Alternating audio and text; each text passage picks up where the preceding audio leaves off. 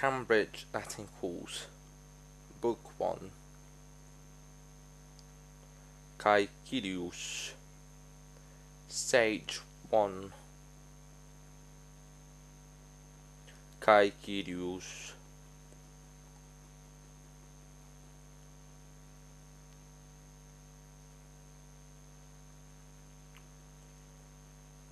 Familia, the family.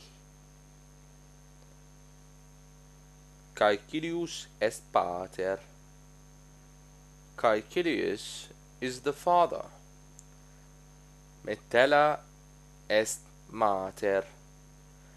Metella is the mother. Quintus est filius. Quintus is the son. Grumio est cocus. Grumio is the cook. Clemens est servus. Clemens is the slave. Cerberus est canis. Cerberus is the dog.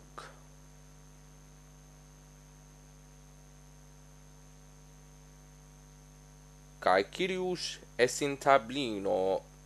Caecellius is in the study. Metella est in atrio. Metella est in atrio. Metella is in the main room.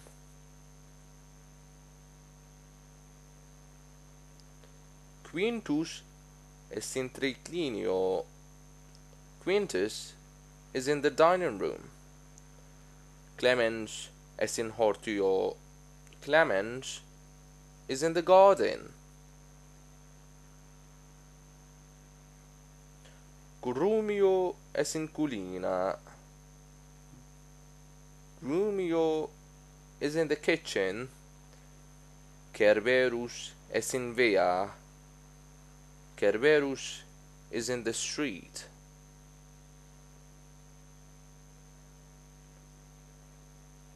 Pater est in tablino. Pater in tablino scribet. The father is in the study. The father writes in the study. Mater est in atrio. Mater in atrio sedit. The mother is in the main room. The mother is sitting in the main room.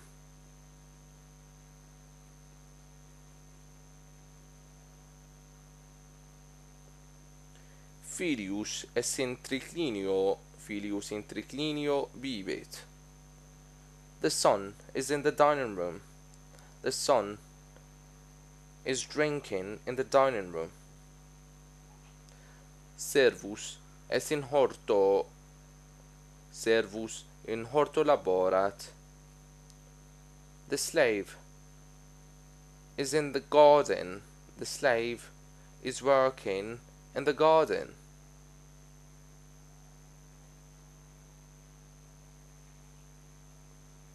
Cocus est in culina. Cocus in culina laborat. The cook is in the kitchen.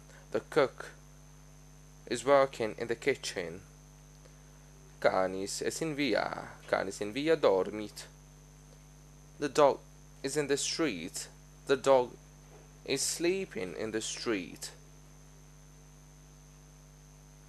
Vocabulary. Est is. Pater, father. Mater, mother. Filius, son. Servus, slave. Coquus, cook. Canis, dog. In tablino, in the study. In atrio, the atrium, main room. In triclinio, in the dining room. In horto, in the garden. In culina, in the kitchen. In via, in the street. Scribit, is writing. Sedit is sitting. Bibit is drinking. Laborat is working. Dormit is sleeping. Kerberus. Caecilius est in hortu, Caecilius in hortu sedit, servus est in atrio, servus in atrio laborat, mitella est in atrio, mitella in atrio sedit, quintus est in tablino, quintus in tablino scribet, Kerberus est in via. I'm going to read it for the second time. Caecilius est in hortu, Caecilius in hortu sedit, servus est in atrio laborat, mitella est in atrio, mitella in atrio sedit, quintus est in tablino, quintus in tablino scribet, Kerberus est in via. Now I'm going to read it with translation in English. Caecilius est in hortu. Caecilius is in the garden. Caecilius in hortu sedit. Caecilius is sitting in the garden. Servus est in atrio. The slave is in the main room. Servus in atrio laborat. The slave is working in the main room. Mitella est in atrio. Mitella is in the main room. Mitella in atrio sedit. Mitella is sitting in the main room. Quintus est in tablino. Quintus is in the study. Quintus in tablino scribet. Quintus is writing in the study. Kerberus est in via. Kerberus is in the street. Caecilius had this mosaic of dog in the doorway of his house. Intrat, enters, circumspectat, looks around, quibus, food, in mensa, on the table, salit, jumps, starts, stands, stertit, snooze, latrat, barks, surgit, gets up, iratus, angry, pestis, pest, furcifer, scoundrel, clamat, shouts, exit, goes out. Cocus est in culina dormit, Kerberus intrat, Kerberus circumspectat, cibus est in mensa, canis salit, canis in mensa stat, grumius tercit, canis latrat, grumius surgit, cocus est iratus, pestis furcifer, cocus clamat. Kerberus exit. I'm going to read it for the second time. Cocus est in culina dormit, Kerberus intrat, Kerberus circumspectat, quibus est in mensa, canis salit, canis in mensa stat, grumius tercit, canis latrat, grumius surgit, cocus est iratus, pestis furcifer, cocus clamat, Kerberus exit. Now I'm going to read it with the translation in English. Cocus est in culina, the cook is in the kitchen. Cocus in culina dormit, the cook is sleeping in the kitchen. Kerberus intrat, the dog enters. Kerberus circumspectat, Kerberus is looking around. Quibus est in mensa, the food is on the table. Canis salit, the dog jumps. Canis in mensa stat, the dog is sitting, or the dog is standing on the table. Grumio stertit, Grumio is snoring. Canis latrat, the dog is barking, or the dog's or the dog barks. Grumio surgit. Grumio gets up. Cocus est iratus. The cook is angry. Pestis furcifer. Pest, scoundrel. Cocus clamat. The cook shouts. Cerberus exit. Cerberus goes out. About the language. Latin sentences containing the word est often have the same order as English. For example, metella est mater. Metella is the mother. Canis est in via. The dog is in the street. In other Latin sentences, the order is usually different from that of English. For example, Canis in via dormit. The dog is sleeping in the street. Servus in culina laborat. The slave is working in the kitchen. Note that dormit and laborat in the sentences above can be translated in another way. For example, servus in culina laborat can mean the slave works in the kitchen as well. The slave is working in the kitchen. The story will help you to decide which translation gives the better sense or the better sense. Practicing the language.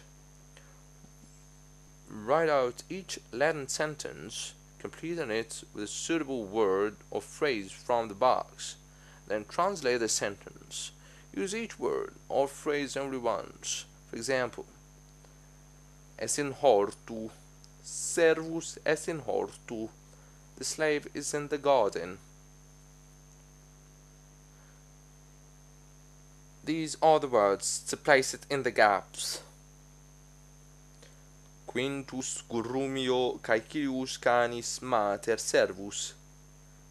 Sentence A. Est in hortu is in the garden. Est in via, in the street. Est in culina is in the kitchen. Est in tablino is in the study. Est in atrio is in the main room. Est in triclinio is in the dining room. Clemens laborat. Clemens is working. Caecilius scribit. Caecilius is writing. Canis latrat. The dog is barking. Metella stat. Metella is standing. Cocus est. The cook is. Quintus est. Quintus is. We have to place these words in the gaps. In via, in the street. In horto, in the garden. In atrio, in the main room. In tablino, in the study. In culina, in the kitchen. In triclinio, in the dining room. Caecilius. Caecilius lived in Italy during the 1st century AD in the town of Pompeii. The town was situated at the foot of Mount Vesuvius on the coast of the Bay of Naples and may have had a population of about 10,000. Caecilius was a rich Pompeian banker. When archaeologists excavated his house, they discovered his accounts in strong box. These documents tell us that they was an auctioneer, tax collector, farmer, and moneylender. He inherited some of his money, but he probably made most of it through shrewd and energetic business activities. He dealt in slaves, cloth, timber, and property. He also ran laundry and dyeing business, grazed sheep and cattle on pasture land outside the town, and he sometimes won the contract for collecting the local taxes. He may have owned a few shops as well, and probably lent money to local shopping companies wishing to trade with countries overseas. The profit on such trading was often very large. Caecilius' full name was Lucius Caecilius Jucundus. Lucius was his personal name, brother-like modern first name. A second name, caecellius, shows that he was a member of, a clan of the Caecilii.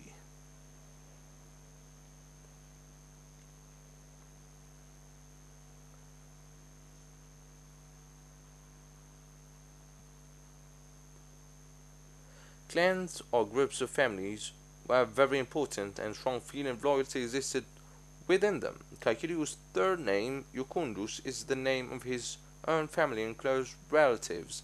The word Jucundus means pleasant, just as in English we find surnames like Merry or Jolly or Jolly. Only a Roman citizen would have three names, a slave would have just one, such as Clemens or Grumio. As a Roman citizen, Caecilius not only had the right to vote in elections, but also was fully protected by the law against unjust treatment. The slaves who lived and worked in his house and his businesses had no rights of their own. They were his property, and he could treat them well or badly, as he wished. There was one important exception to this rule. The law did not allow a master to put a slave to death without showing good reason. This head found in Caecilius' house may be a portrait of him. Roman coins, bronze sestertius, silver denarius, and the gold aureus. Below, Caecilius kept his tablets and money in a wood and metal strong box like this. This one of the wooden tablets found in Caecilius' house that recorded his business dealings. The writing was on a box in the central recess, and when the tablets were discovered, much of the writing could still be read. The tablets were tied together in twos or threes through the holes at the top.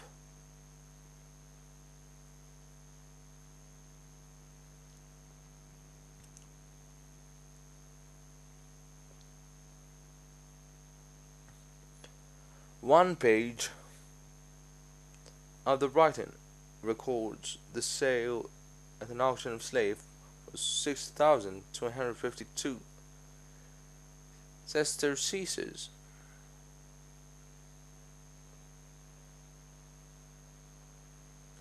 Metella. Caecilius' wife Metella, like many Roman wives and mothers, had an important position in her home. She was responsible for the management of the household and had to supervise the work of domestic slaves. In order to run the house successfully, she would need to be well organized and firm, but sensitive in her control of the slaves. She would also supervise preparation for social occasions and help her husband to entertain guests.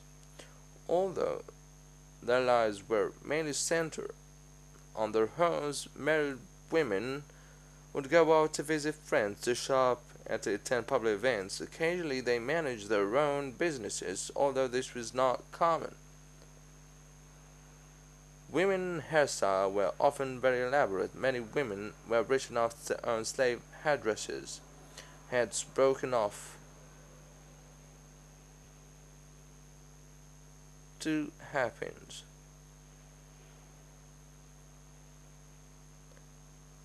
Ulmakia, Pompeian businesswoman who built the Cloth Workers Guild Hall in the Forum. Houses in Pompeii.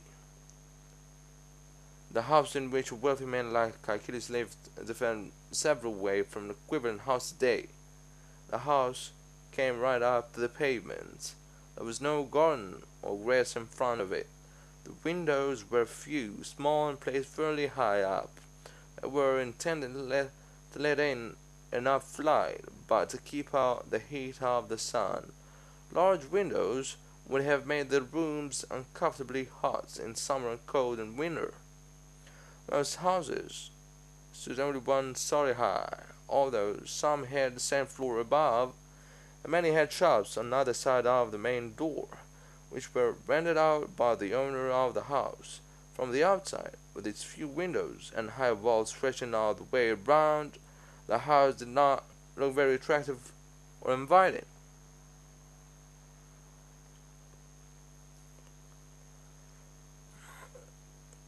This is the plain Pompeian house.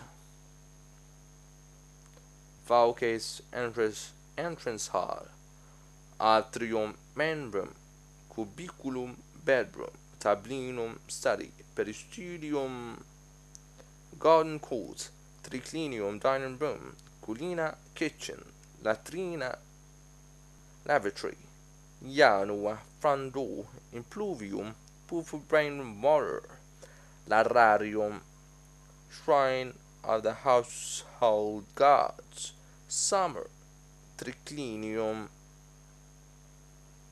shops.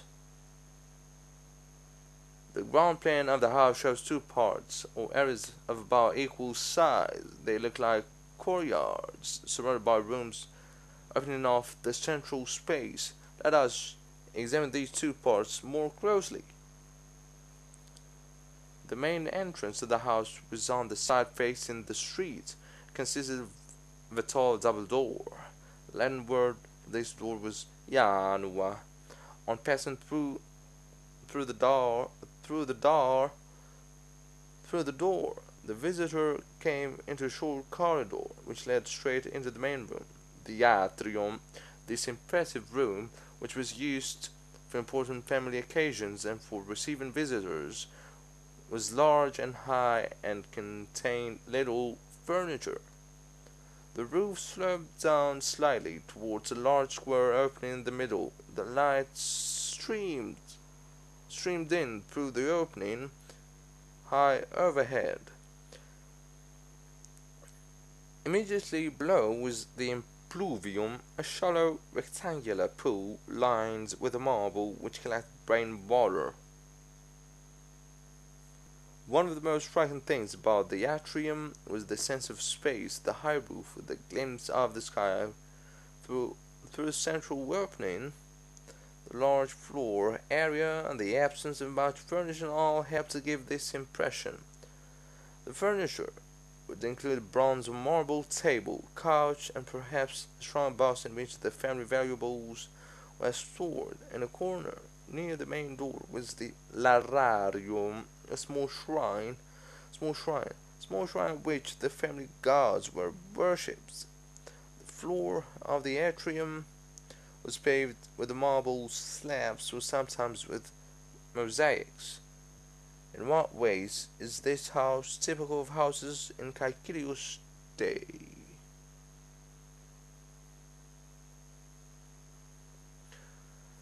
The atrium in caecellius' house, as it's today, we can see how spacious it was, but for a real sense of the dignity in atrium, we need to look at a better preserved one left. The visitor entering the front door would see beyond the impluvium, the tablinum, and the sunlit peristudium beyond, lararium.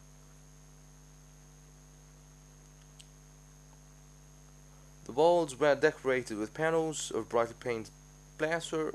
The Pompeians were especially fond of red, orange, and blue. On many of these panels there were scenes from well-known stories, especially the Greek myths. Round the atrium were ranged the bedrooms, study, and dining room. The entrance to these rooms were usually provided not with wooden door but with a heavy curtain. From this first area of the house, the visitor walked through the tablinum study, or passage into the second part. This was the peristudium, which was made up of colonnade of pillars surrounding the hortus garden. Like the atrium, the colonnade was often elaborately decorated. Around the outside of the colonnade were the summer dining room, kitchen, lavatory, slaves' quarters, and storage rooms. Some houses also had their own set of baths.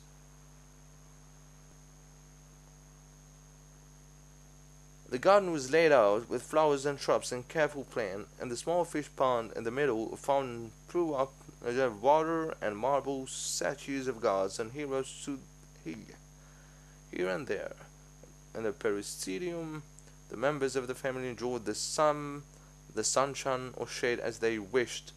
Either they relaxed on their own or entertained their guests. The Pompeians not only lived in houses that looked very different from modern ones, but also thought very different about them. They did not expect their houses to be private places restricted to the family and close friends. Instead, the master conducted much of his business and social life from home. He would receive and do business with most visitors in the atrium. The more important ones would be invited into the tablinum. Certain very close business friends and high-ranking individuals would receive invitations to dine or relax in the peristudium with their family. Even if there were no outsiders present, the members of the family were never on their own. They were surrounded and often outnumbered by the slaves. They did not attach as much importance to privacy as many people do today. Only the wealthy lived like this. Most people lived in much simpler homes. Some of the poorer shopkeepers, for instance, would have had only a room or two above their shops. In large cities such as Rome, many people lived in blocks of flats, several stories high, some of them in very poor conditions. caecellius tablinum was decorated with particularly expensive shade of red paint, now mostly perished.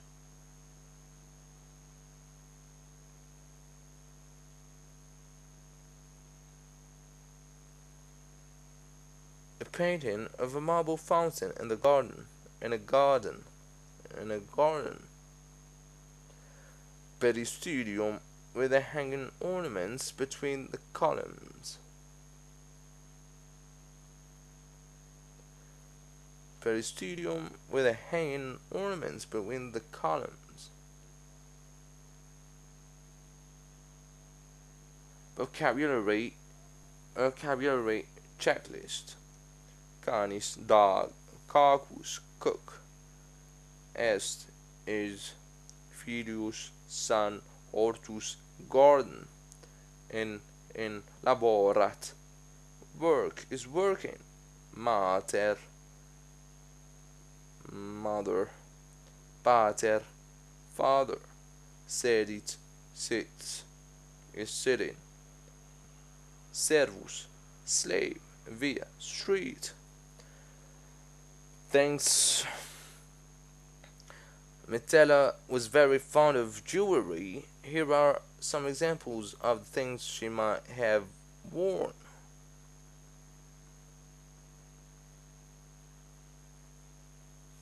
Very beautiful jewelry. Thanks for watching. Until the next time, please comment in the comment section. Bye for now.